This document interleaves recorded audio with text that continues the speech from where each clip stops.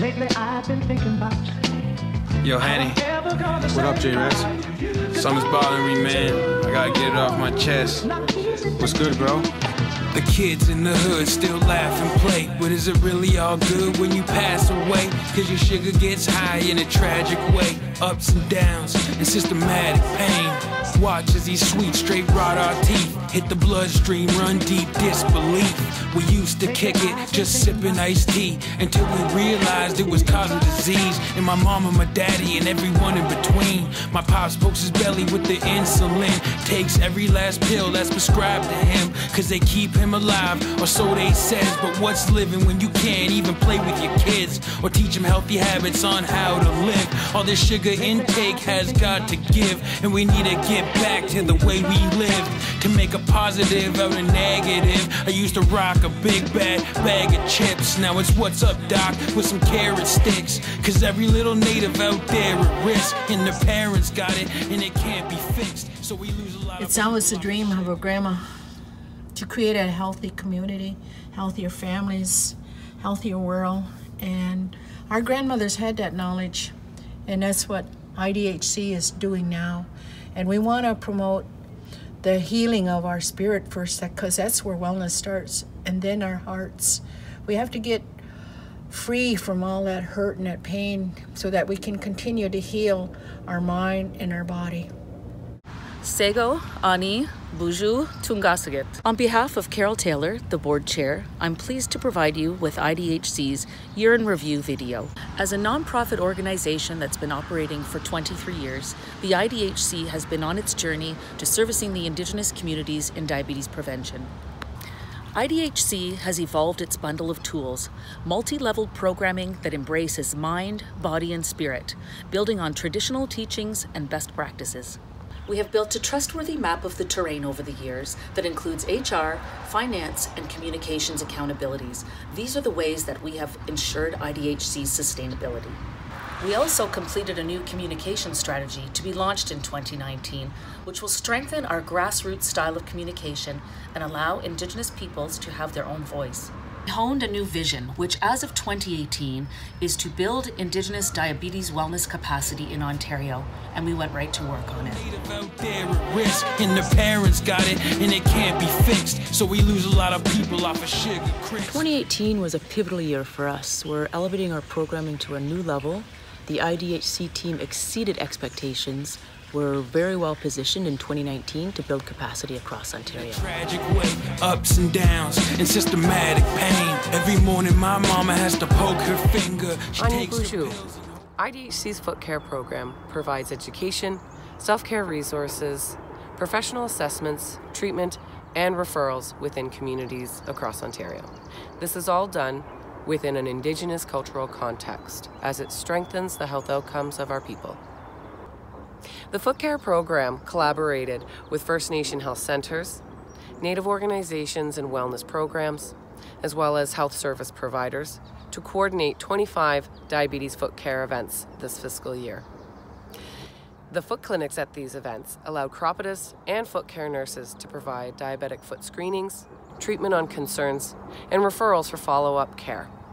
We were so successful with our foot care events that we had to generate a wait list to make it a priority to service in this next fiscal year. The Foot Care program works strategically with IDHC's Knowledge Program and the Indigenous Certification Board of Canada, where we collaborated to certify the Diabetes Level 1 Foot Care course. And later that year, we worked with Grand Council Treaty 3 to coordinate training in Kenora, where we trained 19 of their frontline workers. In September of 2018, I presented at the Ruth Rutan Foot Care Conference, incenting foot care nurses across Ontario to join the work and increase the coverage of the areas that we service. Also last year, I met with members of Provincial Parliament and Diabetes Canada to influence policy change and to bring diabetes to the forefront of governmental planning. Our Foot Care program is a unique holistic model. In 2018, the team delivered 25 foot care events across Ontario, half of which were in northern communities. In 2018, the Ministry of Health and Long-Term Care made announcements about two areas of our programming, foot care and gestational diabetes prevention. For For many years, we delivered these programs on a one-time funded basis. These programs are now core funded, which strengthens our bundle and allows us to deliver these programs uninterrupted. On the hunt for weeks, eating berries, wild rice, and wild meats. And now our pancreas won't. Our traditional knowledge program works closely with elders, knowledge keepers to create training for frontline workers across Ontario. In 2018, we completed the accreditation process with the Indigenous Certification Board of Canada, which will uniquely certify frontline workers in our training modules. Our gestational program was core funded this year. It's a unique program, one of its kind in Ontario. Its purpose is to provide training for frontline workers in gestational diabetes awareness and prevention, and more importantly, the cultural teachings surrounding pregnancy and childbirth. This year, we provided the training even in remote communities across Ontario. The gestational diabetes program for IDHC is to bring a native cultural perspective, teachings to Native people. And that 7 generations is a very profound teaching about how we are supposed to think and make decisions based on where we're going to be at in 7 generations from now. Gestational diabetes kits that we distribute when we do the presentations, they were specifically designed to help the coordinators who are working with the moms to give them tools of, I guess what we found was helpful, what's lacking in our communities. I'm so happy that there is a collaboration that's happening with Ontario midwives, because part of the midwifery, I guess giving birth with a midwife, is there's so much different care that's given by the midwives. Well, the role of elders and knowledge keepers for gestational diabetes is vital to helping our young women, our future generations, to be able to bring life into this world with that relationship or connection to the ancestors, because that's where the knowledge comes from. They lose their legs and their family end up in a coma so tragically could have been prevented though. Our diabetes wellness program delivers programming in organizations, communities, typically around healthy lifestyles, diabetes awareness from an Indigenous perspective. Predominantly, we deliver programming in Southern Ontario. However, in 2019, we saw more requests from northern communities. A highlight for 2018 was the Honoring Our Traditional Foods event. The first one held at Hamilton. It did so well, we held another one in London. I've been with IDHC for 18 years now, and I've seen a lot of changes over the years. We've had a lot of acceptance and support from our communities, as well as the health professionals. The Diabetes Wellness Team does a lot of presentations, workshops, builds connections with our host organizations and First Nation communities. There's 4 of us in the team, and each one has our own unique strengths and creativity that brings a lot of uniqueness to our team.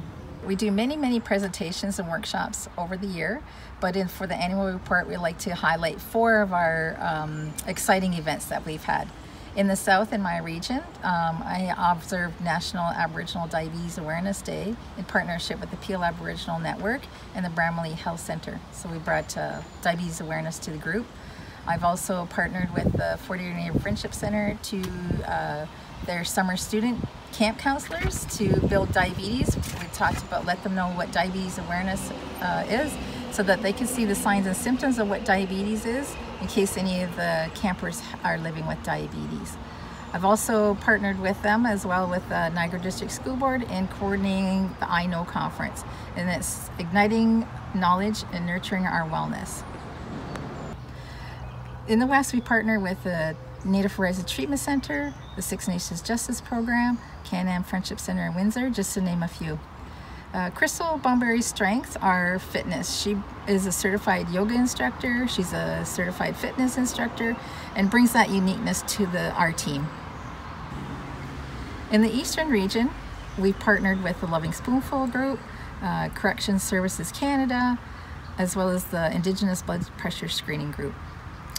Autumn Watson's uniqueness is bringing those land-based teachings as well as some traditional teachings and crafts that have been lost, like quill work and birch bark, something that we're reconnecting with. Leanne DeMay left the position to pursue another endeavor. Cody McGregor, he joined our team in April this year, and his uniqueness is Anishinaabe-Moan. He can help us bring language into all our programs. Our big highlight this year was our annual event honoring our traditional foods. We had a lot of land-based teachings and hands-on activities. We learned about the Haudenosaunee corn and Anishinaabe wild rice and all the teachings and the gifts that they bring us. We carved out the pathways to make them accessible for all of our people. We freely provide the community-based model of care that we have developed over the years, and we facilitate and encourage communities and all that opt in to share and develop their capabilities. We value and respect autonomy and diversity. Our model of holistic wellness respects personal choice and the right to privacy. Our approach to deliver services upon invitation, building relationships, and always including traditional teachings is a power. Lately I've been thinking about how I'm ever gonna say goodbye to you. Goodbye to you. Oh, it's not an easy thing to do.